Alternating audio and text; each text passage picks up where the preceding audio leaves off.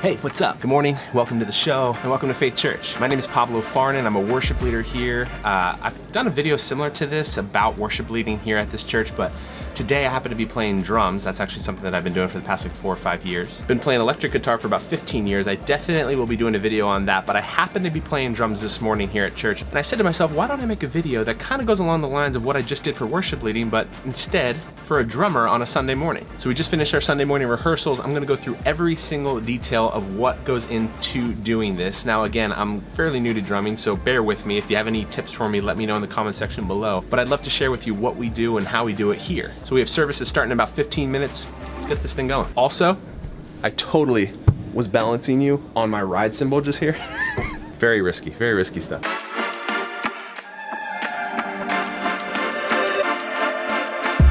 All right, so there's a lot that goes into this, but normally when I'm here on stage, I have a couple things with me. So first things first, oh, did my camera just fall? It almost fell. So normally when I'm here on stage, I use a FitJoy golf glove. The main reason I use that is because when I actually grab the stick with my left hand, I tend to get blisters on the inside of my hand just because I tend to crack on the snare pretty hard. So this really helps me out. The only reason I even used this was because I was kind of in a bind one morning and it was the only thing that I had in my car, and I kind of just been using it ever since. I definitely know they make like proper drum gloves, but this is kind of what I've been using. I currently use FIRTH 5As. I tend to go between 7As and 5As depending on the size of the room. I also use hot rods, but these 5As have been doing me real good. For in-ears, I use 64 audio. I have 6 driver in-ears, so I have 6 drivers in each ear. 2 high, 2 mid, 2 low per ear. So that's kind of what I use right here. I love them. They're the best custom in-ears ever. I mean, I've never used another company, so I'm sure there's other ones that are really good, but these work really great. So we have a service starting in about 15 minutes, so we have a devotional that we have to do before we get on stage. I definitely will show you the rest of this in a little bit, but we gotta get going right now. I promised to show you all this as well. I showed you this in the worship leader video, but I'll still show you again, no problem. Just we gotta do the devotional first. So we have this back kitchen here. It's kind of an old setup, but this is where we meet. It's side stage, kind of like side stage, before we go on for our 3 services. Again, we have 3 services here, 8:30, 9:45, and 11:15. We do probably about maybe anywhere from 800 to 1,000 people per service. So that's kind of what we've got going on here at this space. But again, just wanted to show you kind of where we meet for our devotional. It's not really drum specific, but it's worship specific if you plan on doing worship correctly anyway. So that's kind of what we do here in this space. So after we meet in here, then we move over here. This is our main worship space in here. There's only half the chairs are up right now, which is interesting, but we have this curtain here that we have on a wire, and then that covers our direction so we can go in here. Now, also as a drummer, pretty important to know, we have all our in-ear packs right here. This is the drum one that is labeled. It's a Sennheiser 300 IEM G3. All of our in-ears are labeled on the inside, so that makes sure that you know you have the right one. All battery powered, and they're all charged in this unit right here. It's definitely a nice thing to be able to go from the drum set right back here backstage, and then you can see where we have our in-ear pack right here. So that's nice. Thank you, Faith Church, for that. This is kind of our backstage setup. I think I've showed you this in the worship leader one, but this is where we can hang. We have a television right here with a speaker, so we're actually able to watch the sermon, see what's happening, and we're side stage. Super helpful. And then when we go out to the stage, this is kind of what it looks like. Well, not exactly like this, but like this. So here at Faith Church, we have a pretty big room that we do our worship in. And we've just noticed that with that comes a lot of dust and particles and different things that kind of move throughout the air. So what we like to do is cover the drums with a blanket so that it doesn't get dirty, it doesn't get stuff on it, residue, all those kinds of things, and we can keep everything as clean and as nice as possible. Okay, so let's do a quick little drum tour here. This is our house kit. It's actually a DW Performance Series kit.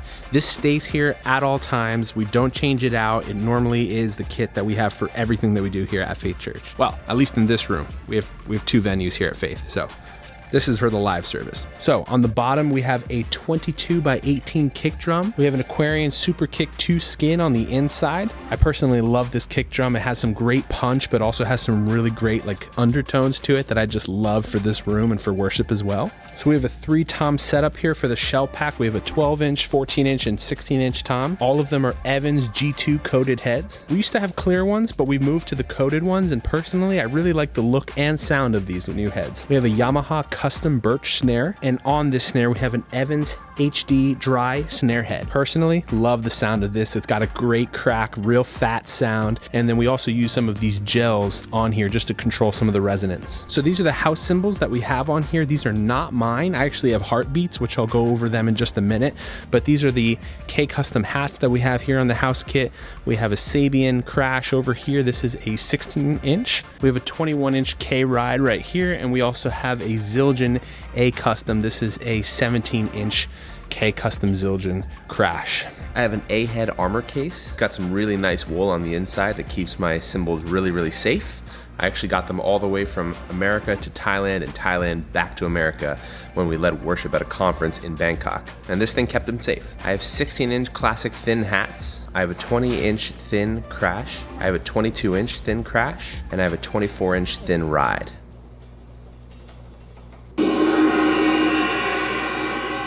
So I definitely want Istanbul cymbals, but they are literally the price each for the pack that I just showed you. So I just stuck with Heartbeats. They're a great Christian company. The wash and the thinness and the hugeness of them just works incredibly well for worship, and a lot of people in the worship scene are using them. It's a really tight shot. For some of these mics that we have here, we have some Audix. We have a Shure here, another Audix over here, and then we use another Shure right here for the snare. We also have some Shure microphones underneath for the hi-hat and for some of the cymbals as well. Those are usually hidden underneath instead of being overhead, just because overhead, right now we currently have this cage that we're using just to control in this room a little bit, because this room is actually not the best room by any means. It's actually a huge cinder block is really what it is. This used to be a gymnasium that they actually turned into a worship center now. So this cage has been helping us a lot to control some of the sound. Even though we don't love the look or the feel necessarily, it's definitely good from a control standpoint for our sound guys in the back. On the ground here, we have some iron Cobras for our pedals. And then here we have a rock and sock throne. Absolutely love this throne. Super comfortable, really, really easy to use. Absolutely love it. Now over here we have a MacBook that we use. We run Ableton on this. This is how we run all of our tracks. We use this Akai MIDI controller, and we have everything labeled. So the video is what starts everything off, and then we have songs 1, 2, 3, 4, and 5. If we have any others, we have that available. We have the play button, the stop button, and the click only button. If we want to play one of the songs with just the click and no tracks, you can hit click only and then play, and it'll play everything for you. Everybody on stage has these. This is Alan and Heath. These are in-ear monitors that we each have. So everybody in the band has one on all parts of the stage, obviously the drummer included. And this is nice because you can actually see every single person that's on stage with each of these. The system's not turned on right now, so I'm not able to see it, but it's nice because you can control your in-ear monitors manually yourself without having to rely on anybody else. Absolutely love this setup. And for some of you audio nerds out there, you can actually pan everything in your ears like you would on like a CD or anything like that. So you can actually pan left, pan right, and you can make everything stereo. It's the most beautiful setup for people that like to have good in-ear mixes. Check, 1, 2. All right, so I've said this before. I wonder what that, I think it's that thing. I think so too, because I hear even when nobody's. But it sounds like a coffee maker, but it's not, right? Anyway, as I was saying here, we use this app called Planning Center Online, so PCO for short. I talked about it in my last worship video, which I'll link either here or below.